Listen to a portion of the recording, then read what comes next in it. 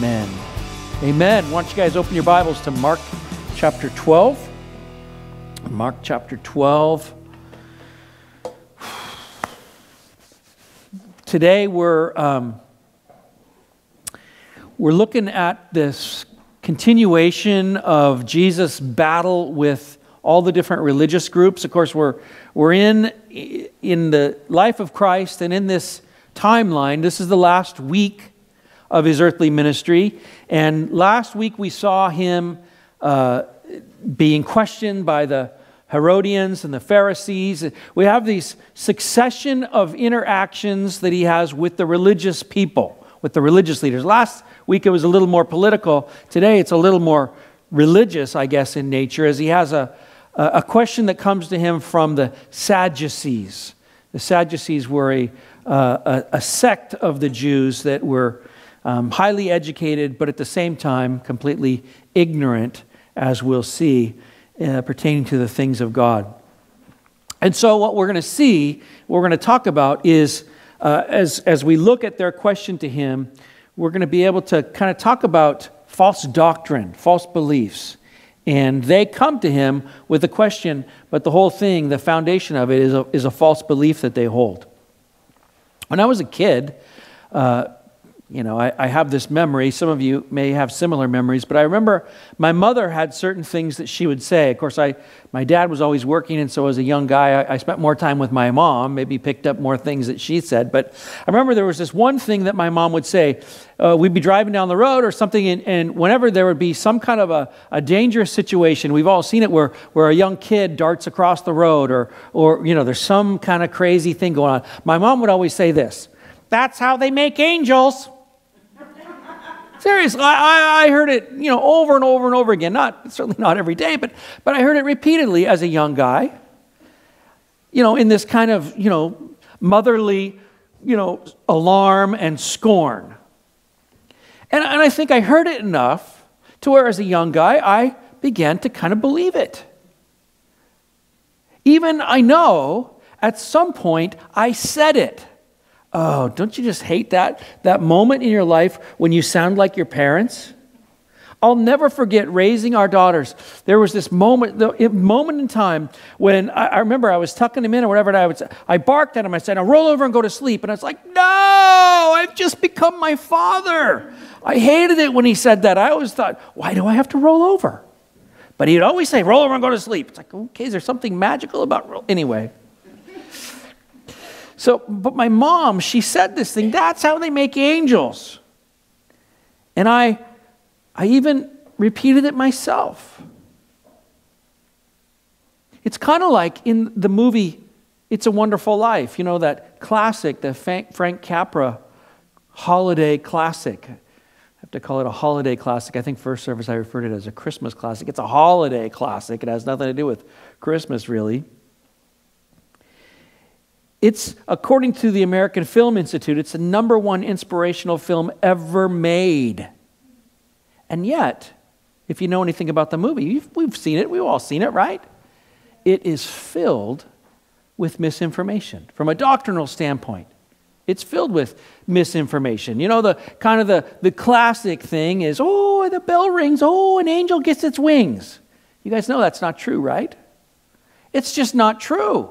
They just made that up out of whole cloth. I don't know, what the whole idea was behind it. It was a vehicle maybe to tell their story, but it was filled with all kinds of misinformation, false doctrine. Now you think, whoa, that's kind of uptight. Yeah, it is a little uptight because this has to do with spiritual matters. And we have to be really careful with spiritual matters, right? We want to have accurate doctrine, true doctrine. Now, I've been throwing out that word doctrine. It needs to be defined. Doctrine, it's the teaching. It's our understanding of God. It's all the information that we hold on to and that we believe to be true in regard to our faith. That's doctrine. That's belief. And my job is to teach doctrine from the Scripture, right? That's what I do. That's my job. And it's important for us, it's important for me, and it should be important for all of us as Christians to hold on to true, correct doctrine and to actually reject false doctrine. Can I get an amen? So we want to do that. Now, this particular episode, we're picking up in Mark chapter 12, verse 18. This occasion is a question now that comes from, as I said before, the Sadducees. Now, pick up with me verse 18. We're going to read verse 18 through 27. And then next week we'll get on to a question that the scribes have. But the Sadducees come to him, and it says, some Sadducees who say that there is no resurrection came to Jesus and began questioning him, saying, Teacher, Moses wrote for us that if a man's brother dies and leaves behind a wife and leaves no child, his brother should marry the wife and raise up children to his brother. There were 7 brothers, and the first took a wife and died, leaving no children. The second one married her and died, leaving behind no children, and the third likewise. And so all 7 left no children. Last of all, the woman died also. One could almost hear the tone now change. In the resurrection, when they rise again, which one's wife will she be? For all 7 had married her. And Jesus said to them, Is this not the reason you are mistaken, that you do not understand the Scripture or the power of God? For when they rise from the dead, they neither marry nor are given in marriage, but are like angels in heaven. But regarding the fact that the dead rise again, have you not read in the book of Moses, in the passage about the burning bush, how God spoke to him, saying, I am the God of Abraham, and the God of Isaac, and the God of Jacob? He is not the God of the dead, but of the living. You are greatly mistaken. Wow. The Sadducees, they come to Jesus with this question, and it's a nonsensical question. Right? It's a made-up story, right? And they present this whole thing. They say, listen, there are these 7 brothers, and according to what Moses said, if the first brother dies, the second brother could marry the woman, and so on and so forth. And so this woman went through all the 7 brothers. They all died. And then she died, and then who's going to be married to her in heaven? This is just like those silly kind of nonsensical scenarios that people like to present. You've probably heard the classic, how many angels can stand on the head of a pin? You ever heard that before? It's like, what? People come up with stuff like that. Or the other one, can God create a rock so heavy that he can't lift it up? It's like, what? It's just nonsense. And people come up with these kinds of things. Not because they want to know anything about God, but because they want to pose some conundrum, something in which intellectually you just can't get out of it. That's all these guys are looking to do with Jesus. They don't really want to learn anything. Their whole goal is to somehow trap him in. Really what they want to do is get him to say something against Moses, right? Or to somehow get entangled in their religious nonsense. Now, the question that they have is based in an Old Testament ordinance that Moses gave. In Deuteronomy 25:5, he says this, When brothers live together, and one of them dies and has no son, the wife of the deceased shall not be married outside the family to a strange man. Her husband's brother shall go into her and take her to himself as a wife and perform the duty of the husband's brother to her. Thank God this is not New Testament law. Amen? It's not. But it's prescriptive for the nation. This was put in place for the Jews for a particular purpose. It was to keep the family together. God wanted to establish that nation. And it was important as he sought to establish that nation that they wouldn't marry outside, but that they would kind of keep the family together and also to keep the family wealth. And so they take that and they've built this nonsensical question about it in order to trap Jesus in some argument, some discussion. We know that they have a bad motive. They have a false motive. right? We kind of see it over and over again. We see it with the Pharisees. We see it with the Sadducees. We're going to see it with the scribes next week. They have an evil motive even. They don't desire to learn. They desire to trap. Now, you might say, well, how do you know they have an evil motive? Well, we know what these guys believe. That's kind of the issue, is we already know. In fact, Mark tells us in verse 18, the Sadducees who say there is no resurrection. That's why they're so sad, you see.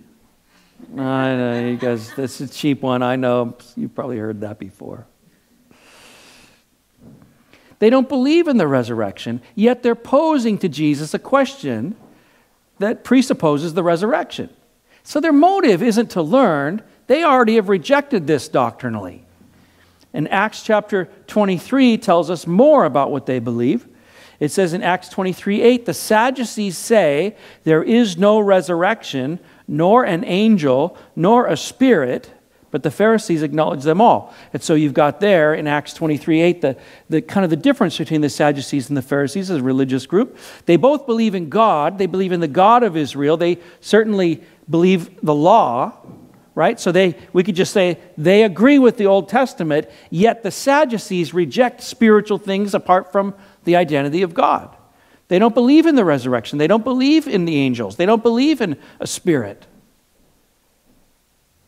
And yet the question has all of those elements in it. And so Jesus responds to their question.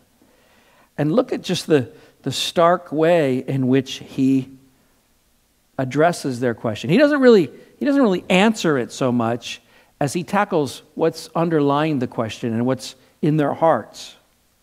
He says, you're mistaken, right? He doesn't say it once. He says it twice.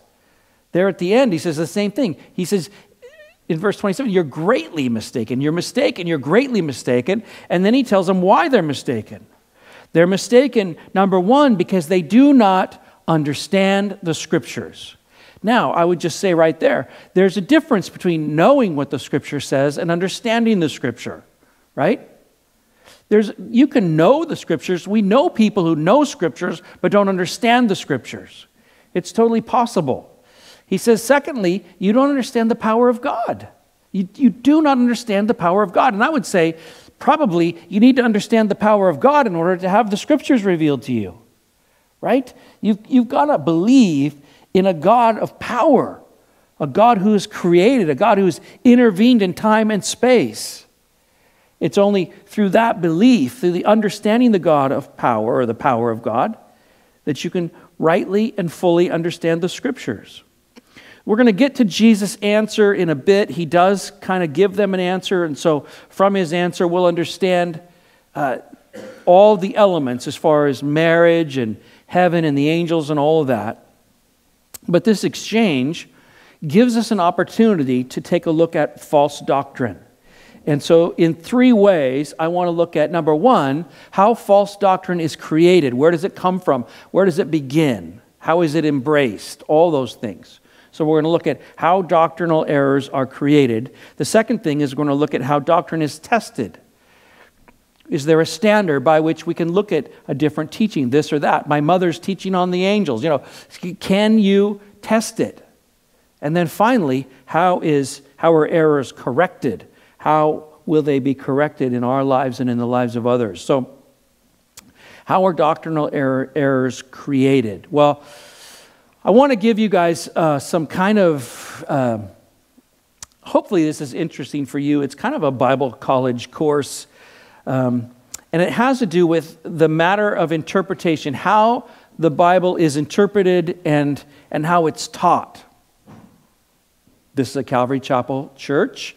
This is our foundation. I was handed, from the lore of Calvary Chapel, beginning back in the 60s with Pastor Chuck Smith and that method, although his method wasn't necessarily unique. But we've been given this method of teaching, which is called expositional, right? We go through the Bible chapter by chapter, verse by verse, to see what it says. Now, as we do that, there is two different methods by which the Bible is studied and taught. And I'm going to give you a couple of big words here. Exegesis versus eisegesis. So if you want to know how to spell those, if you're taking notes, exegesis versus eisegesis. And again, this is kind of a Bible college type lesson. But I want to explain these things to you, these two different methodologies to you, so that you might understand a little bit more about how we do what we do and why we do it. Exegesis, there's a definition here, because these are both, they're conflicting approaches to Bible study. Exegesis, defined, is the exposition or explanation of a text based on careful, objective analysis. The word exegesis literally means to lead out of. That means that the interpreter is led to his conclusions by following the text. So in a sense, I mean, whenever I've thought about exegesis, I always think it sounds like exit Jesus. Not that he's left, but that he comes out of. You could, just kind of to remember what it means. It's like we look at the scripture, we look at it with all the wisdom that God has given, but we look at it in an analytical way, and we look at it for what it says, and the doctrine comes out of it. It, in a sense, exits from it into our brains. Amen? So that's exegesis. The teaching comes out of the scripture. The opposite approach is what's referred to as eisegesis. It's defined as such. It's the interpretation of a passage based on a subjective, non-analytical reading. The word eisegesis literally means to lead into, which means the interpreter injects his own ideas into the text, making it mean whatever he wants. So, you get the difference? It's like with exegesis, you get the teaching from the text. It comes out of the text. With eisegesis, you've got some ideas of your own. Maybe the culture has some ideas, and then you look at the text and you read into the text the things that are informed from outside sources. This is the problem that the Sadducees have. This is the problem that many teachers today have.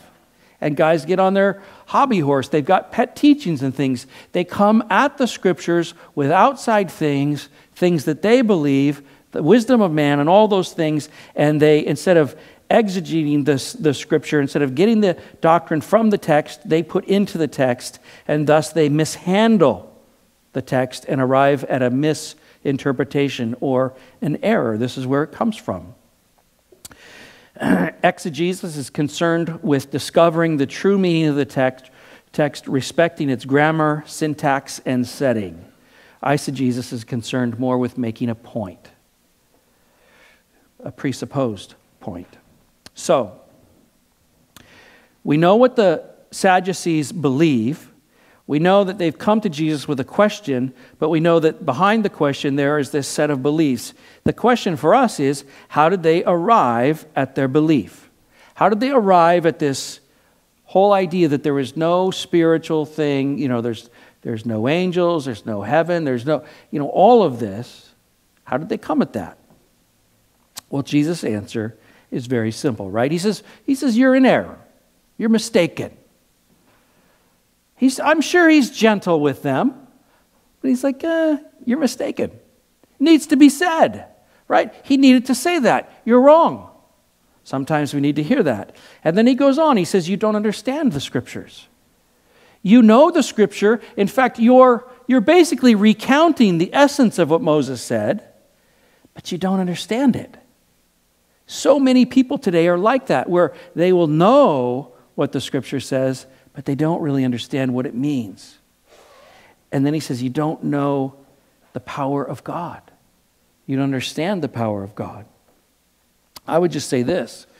When you take away the power of God, that is all things supernatural and how God intervenes in the world with his own strength, his own power, and you approach the scriptures from a purely intellectual viewpoint, you will never arrive at correct doctrine.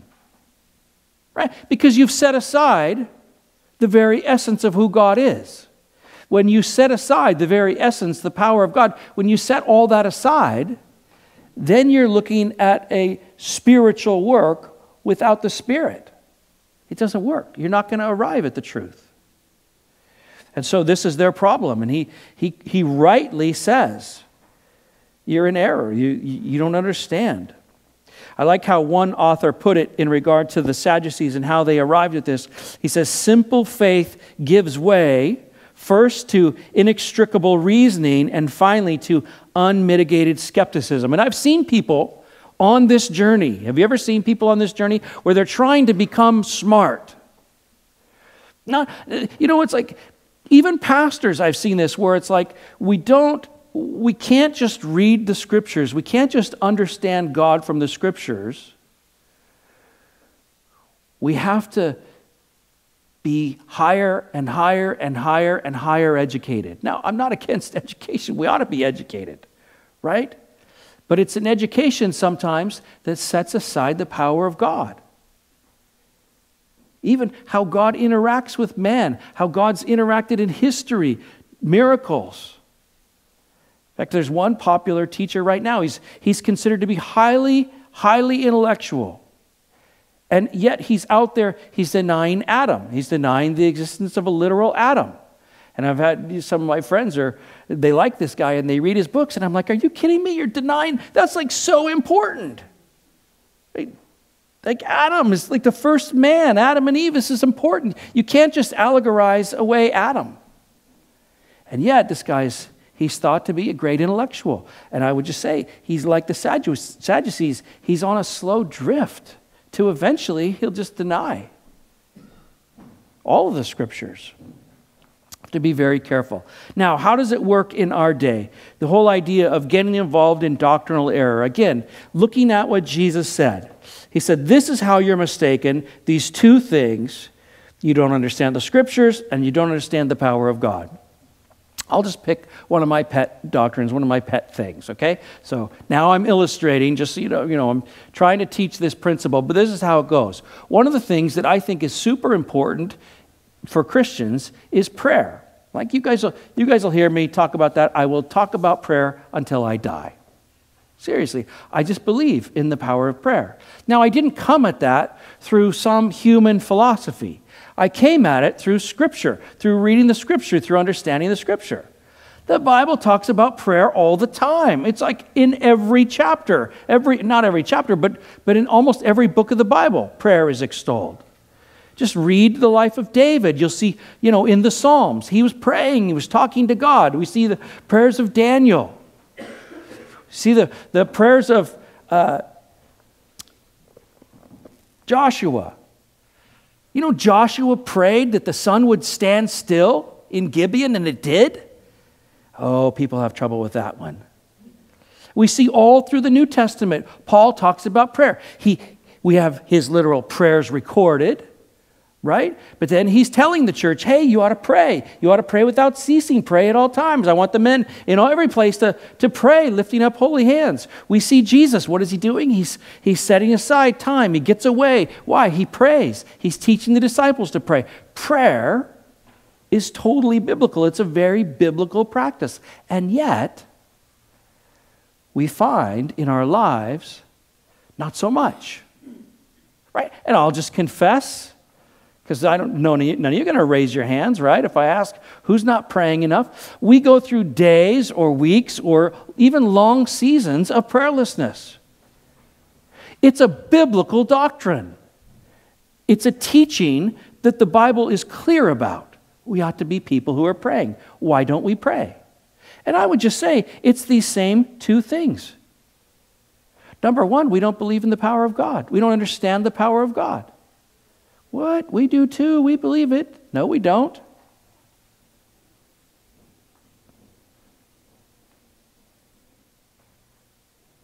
We have access. We have access to the God of the universe, the God who created all things. He's the author of life. He's the author of miracles. He can heal.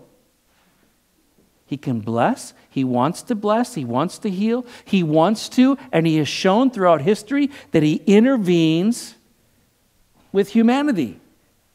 He steps in. And he is, to some degree, although I would just say we don't completely understand it, there are times when we see God seem to be persuaded by men to do things. It's crazy. And yet we see it all through Scripture. And then we're quiet. We don't pray. Why? I would say because we don't fully understand the power of God. We don't fully understand or believe in the Scriptures. To the degree that we're prayerless, we haven't fully adopted the doctrine of prayer. And so our practice is prayerlessness. And I would just say that's definitely a practice that ought to be corrected. I'm just using that to illustrate this is how it happens. We simply take a diminished view of the power of God. Well, I prayed that one time and my cat died anyway. God's not listening. No, seriously. I know that sounds silly, but as a child, I remember praying for that cat, Whiskers, and Whiskers died anyway. I had a diminished view of the power of God. It wasn't informed by Scripture. It wasn't accurate. I just had this thing that I made up, and I had a diminished view. James chapter 5, verse 16 says, the effective prayer of a righteous man can accomplish much. Do we believe that? Do you believe that? It ought to change the way we view this particular doctrine. Again, what am I talking about? I'm talking about our doctrine being informed by understanding the power of God and understanding the Scripture. The Scripture tells us to pray. As Christians, it ought to be something that we do more of. When we understand the power of God, when we understand the Scriptures, we see that prayer is extolled. It's encouraged over and over and over again. Now, if we set aside what the Scripture says, if we set aside that doctrine, we begin to have, it illustrates really that we have a diminished view of the power of God, and we arrive at error, even to the point where we say, I don't need to pray. Doctrinal errors are created by not looking at what the Scripture says and by not believing or understanding them. When those things are diminished, we substitute human intellect and we arrive at false doctrine or error. This is where the Sadducees were. They just looked at life, they looked at things, and certainly there was a culture of the day. And it was easy for them, just as it is in our day, to say, well, you know what? I don't really see God doing a whole lot. Right? And you hear the yammering that goes on out there in culture. Oh, where is God? Why doesn't He do something? Right? We've set aside an understanding of the power of God. We've set aside the Scriptures. And so we can kind of adopt that same kind of mentality. And we'll arrive at error just as they did. Now, the second point here is, how is doctrine tested? How is doctrine tested? Well, without getting into too much of the political weeds, I think, there's been a lot of talk recently about the Supreme Court and that whole thing. And no matter where you stand on that particular issue or Brett Kavanaugh or anything like that, I don't want to get into the details of that. But one of the things that can be said about him as a person and how we view that role of being a judge is that judges in our culture, in our day, are supposed to interpret the law. Right? They're not intended to make the law. That's the job of the legislature, right? The elected officials are supposed to make the laws. The judge is supposed to interpret the law. Now, how do the judges interpret the law? They have to look at the law, right? They have to look at the case that's before them and then look at the law, and then they compare the two and they decide what's wrong and what's right. Not arbitrarily, right? They're not supposed to judge arbitrarily, but they're supposed to, in this case, we have law. We have the Constitution, which is the foundation of our legal system. And so we hope to have at least a judge or judges that are looking at the Constitution and trying to figure out what does this document say, because that's the foundation of our laws. Right? It's the same for you and I. You know, if you want to know if something that you're about to do or something you're thinking about doing, whether it's right or wrong from a legal standpoint, you have to look to the law. Right? And the law is the judge. Well, it's the same thing with the Scripture, with the doctrine. It can only be rightly tested or rightly understood when we look at what the original authors wrote, what's there, what's in the text.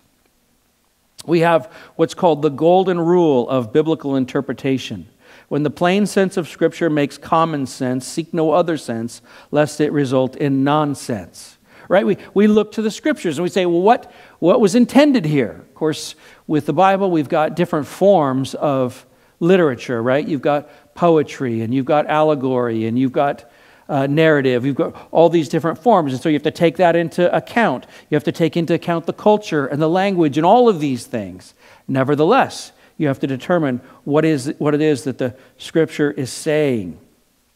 When testing Christian doctrine, we have the foundation of the Scripture, and we've got to go to the Word of God, because it's where our faith and all of our teaching and doctrine originates. And so in this case, with the Sadducees, their error is an error where they don't believe in the things that the Bible clearly talks about. Even, again, we're in, the end of the Old Testament era here, so they would have the Old Testament books of the Bible. Certainly, we've got the books of Moses, the Pentateuch is being quoted here.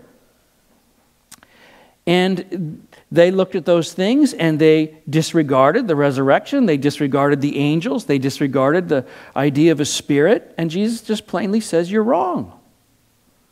We would say, how judgmental. Right? Seriously, that's what our culture would say. How dare you? Who makes you the judge? But this is Jesus we're talking about. Right? And they've posed this question to him, and he knows what's in their heart. He knows what they believe.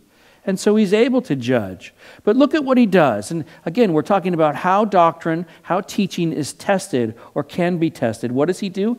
He holds up Scripture. Not just the text of Scripture, but the intention of Scripture. He holds up the truth, scriptural truth. He says, look at verse 25. In answering their question, he doesn't take it head on, but he just says, when they rise from the dead. When they rise from the dead. What is he saying?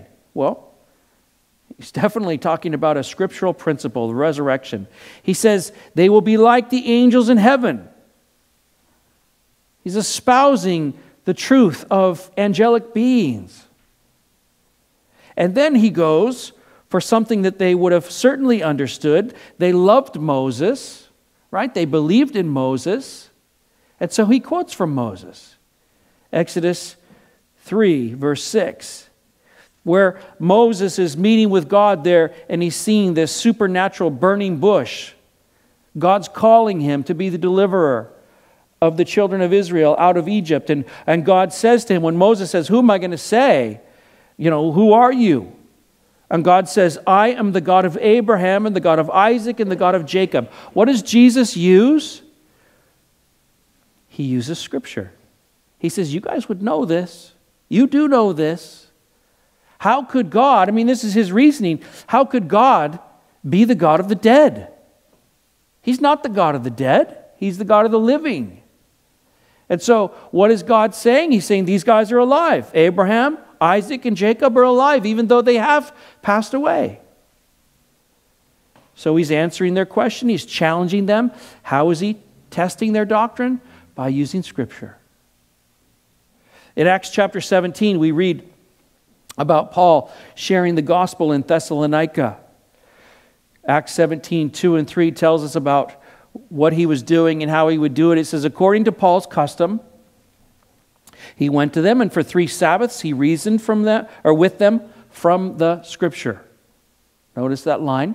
What was Paul doing as he's teaching the gospel? He's reasoning to people with the revealed word of God that they had, the scriptures of the day, the Old Testament. It says he's explaining and giving evidence that the Christ had to suffer and rise again from the dead, and saying, this Jesus who I am proclaiming to you is the Christ. So this was Paul's methodology. He goes to Thessalonica. He's teaching in the synagogue there. He's saying, listen, you guys understand the scripture. You know the Old Testament scripture. Let me show you. No doubt he's going to Isaiah 53 or someplace like that where he's saying, listen, look at this. It's talking about a suffering servant, a Savior who would come, who's going to be mistreated, beaten, and killed. That's Jesus, right? That's all he's doing. He's reasoning from the scripture. They were in doctrinal error, and he's challenging them by what the scripture says. This is how doctrine is tested. Whatever we believe, it can be tested by the word of God. He got into trouble there in Thessalonica, as he got into trouble in most places that he went. And so from there, he went on to a town called Berea. And so we know the Bereans were well known because of this verse in Acts 17. It says, now these, referring to the Bereans, they were more noble-minded than those in Thessalonica, for they received the word with great eagerness, examining the scriptures daily to see whether these things were so. See what the Bereans were doing? The Bereans were doing, hopefully, what you do, right? Like I don't suppose on any given Sunday, not only do I not suppose I'm going to get away with anything, but I don't desire to get away with anything, but I do know that if I tried to foist some false doctrine on you, if I tried to teach you some pet thing of mine that I believed, I'd get called out, right? You would call me out, I hope, right? Someone would pummel me after church saying, what are you doing? Right? Because we have the scripture. And it's the thing that we use to measure what's right and what's wrong. This is what the Bereans were doing. This is why they were more noble-minded than the Thessalonians, because they were listening to Paul with open hearts and open minds, but they were looking at the scripture and going, what is he talking about? Oh, yeah, it's right here. So Paul, all he was doing was reasoning, just like he did over and over. He's reasoning from the scriptures, and they were receiving it. They were examining the scriptures to see if they were so. I would just say this to anyone who's a skeptic. Oh, I don't believe the Bible. Da, da, da. You don't know anything about the Bible. Right? If you haven't approached it with an open mind and actually looked at what it says, that's how you arrive at error. They were noble-minded. They looked at it and they had great eagerness. They wanted to see if the things that Paul was saying were true. In Amos chapter 7, verse 8, the prophet writes, he said, the Lord said to me, what do you see, Amos? He evidently was given a vision, and I said, a plumb line. And the Lord said, behold, I'm about to put a plumb line in the midst of my people Israel. I will spare them no longer.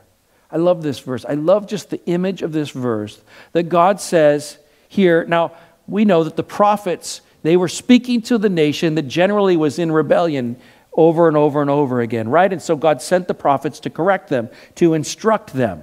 We saw that in the parable, a couple weeks ago, I think, about God sending over and over. He sent different ones that were mistreated.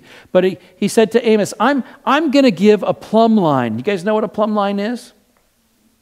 If you don't know, it's a very simple instrument. It's a string with a heavy weight on the end of it, a non-magnetic weight at the end of it.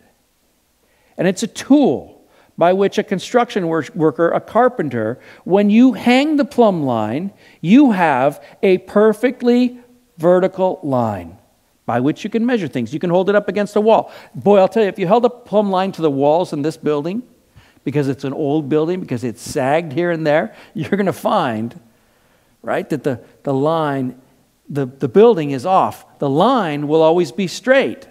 It's the thing by which you can measure things. And so God's saying, I'm going to give you a plumb line. I'm going to put it in the midst of my people Israel. The plumb line speaks of two things. Number one, it speaks of Christ. Jesus Christ is the plumb line, right? He's the man, the Son of God, by whom we measure all things. But then he's the Word of God. The Bible tells us that Jesus is the Word of God. And so you have in him the revelation of God. He's the plumb line. His Word is the plumb line. And so if you want to test doctrine, if you want to find out what's true and what's right, what's straight and what's crooked, all you got to do is hold up the plumb line. What does the Word of God say?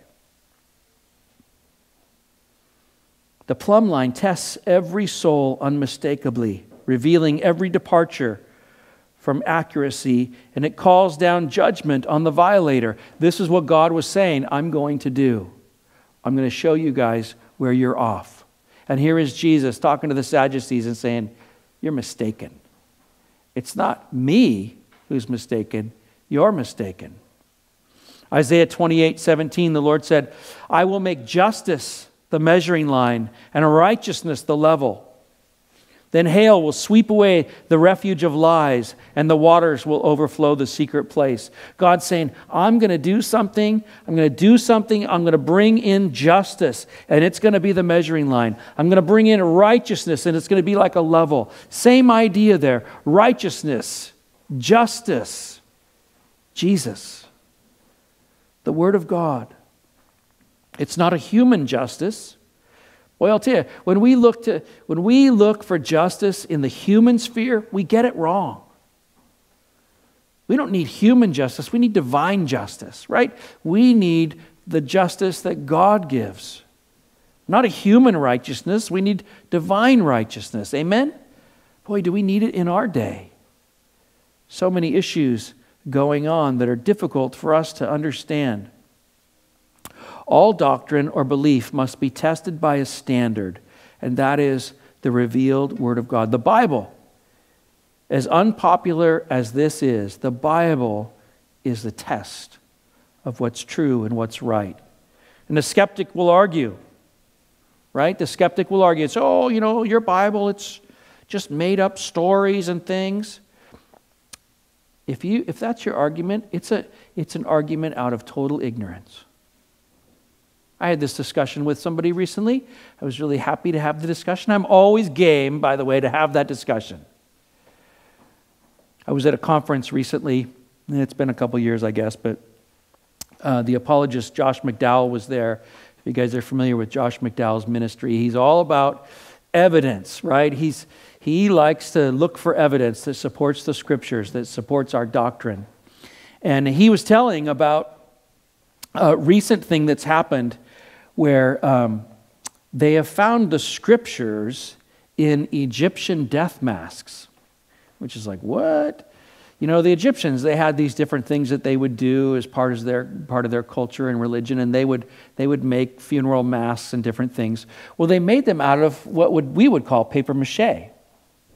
After the Exodus, that is, after Israel had been enslaved, the Jews had been enslaved in Egypt, they left. They left a lot of things. They left a lot of their possessions. One of the things that they left behind was the Scriptures. Right? They copied and recopied the Scriptures. And they didn't take all of it, I guess, with them, but they left some of those things behind. Well, if you're an Egyptian and you're looking for paper mache material, the Jews left behind the Scriptures. And so recently, in our day, due to technology and modern science, they're able to gather these Egyptian death masks and take them apart electronically. And you know what they found? The Scripture. They found the Scripture. And they peel them apart and they find them, and they have found the Scripture over and over and over again. In fact, Josh McDowell is like they're buying these up on the black market and trying to get a hold of them because they contain the Scripture and they're an evidence. That's just the Scripture that we have insofar as the Old Testament is concerned. It's there, right? It hasn't changed. We go back to the original writings, they have the manuscripts, and science has only confirmed that. As opposed to what the skeptic would say, It's like, no, you don't know what you're talking about. You're mistaken. You don't understand the power of God. Certainly in this case, you don't understand the power of God to preserve his own word, which he promised to do. He's done it. And all science does is back it up over and over and over again, right? I mean, we think about God in terms of creation. It doesn't really matter how much more we discover. We can keep discovering more and more things, whether it's out in space or as we look in, the smallest things in the human body. It screams there's a designer over and over and over again. There's an intelligence. There's a design. It's God. How are errors corrected? We know that they're tested by the Word of God. God's Word is the standard. It's the plumb line. It's the level. Well, in order to correct an error, you've got to apply truth to what is wrong. We have to exchange our own thoughts and our own opinions for what God says. This is exactly what he challenges the Sadducees to do. He gives the truth from the Scripture, right? Look again at verse 25. He says, when they rise from the dead, he says, they're like angels in heaven, right? And then he quotes this Exodus 3:6. I'm the God of Abraham, Isaac, and God of Jacob.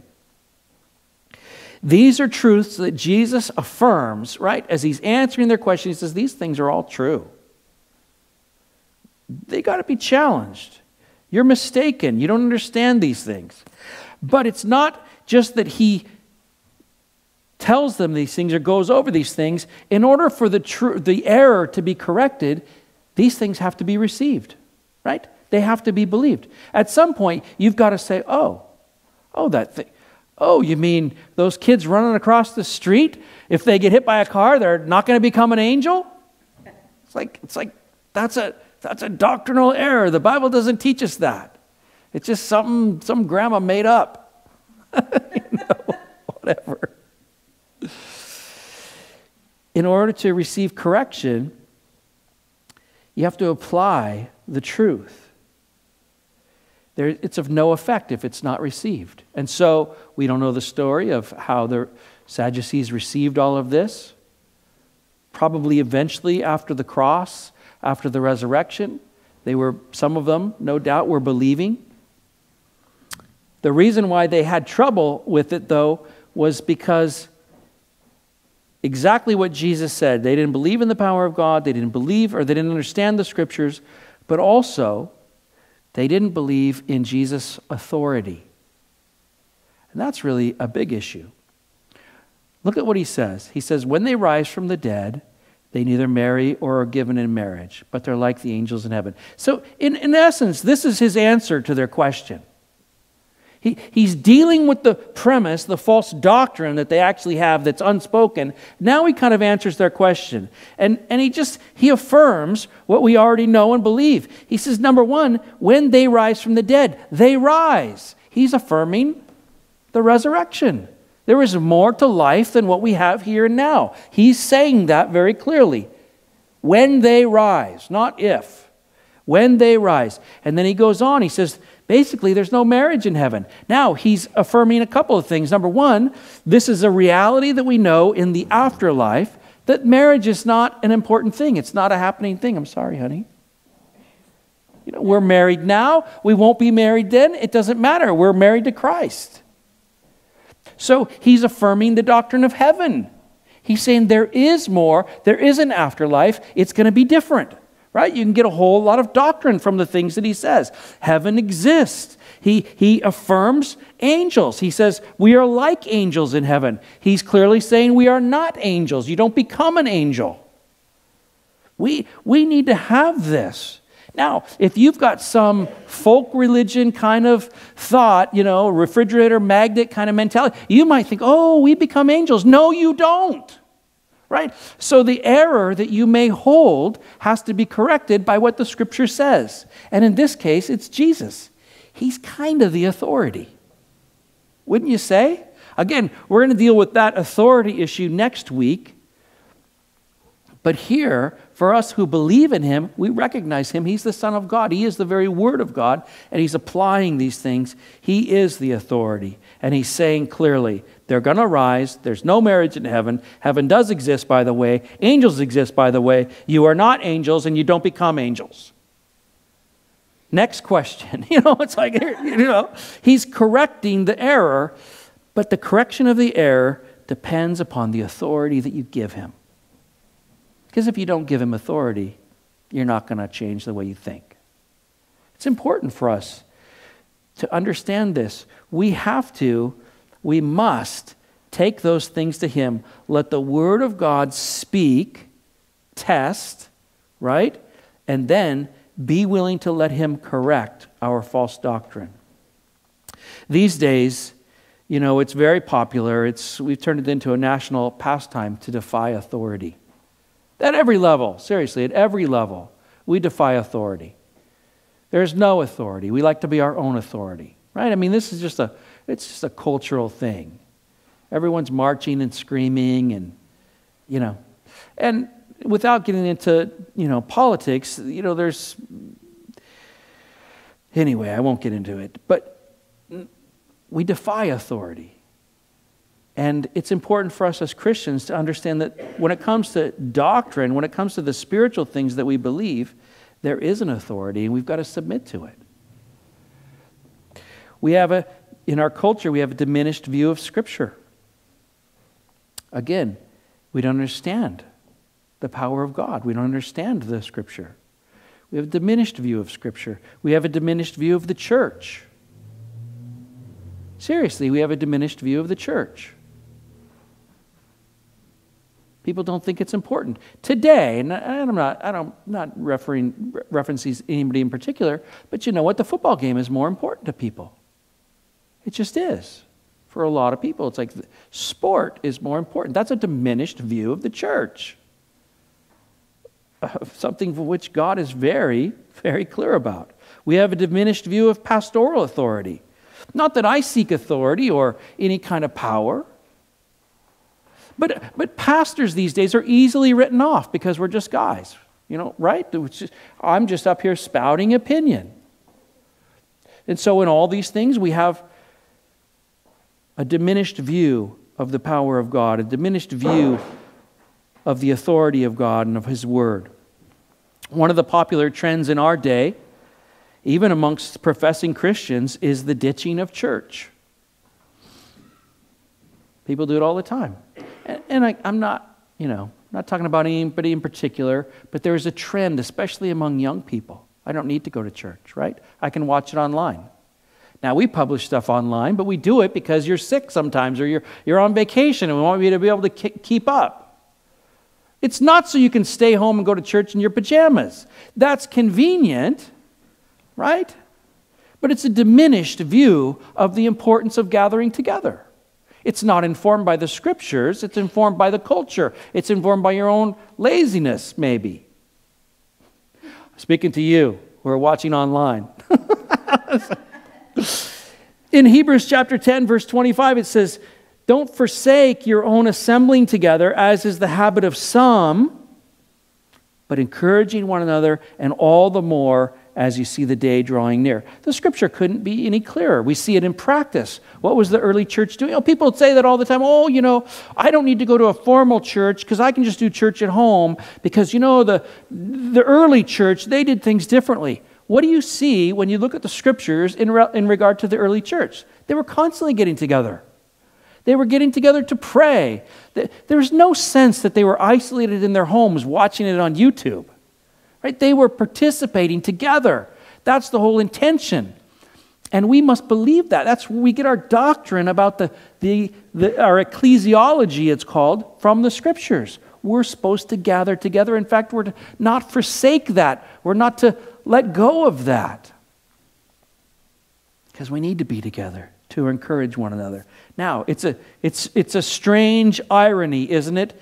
That we can receive teaching in a non-assembling kind of way, but at the same time diminish the very teaching that we say we want to receive. We can set aside the power of God. We can set aside what the Scripture says. How do you correct the error? That's the question. Well, I would just say this. The Scripture is not wrong. I don't care what it is that's going on out there in the culture. I don't care what it is that science is telling you, whatever's on the Discovery Channel or whatever. The Scripture is not wrong. You are. We are. The plumb line is accurate.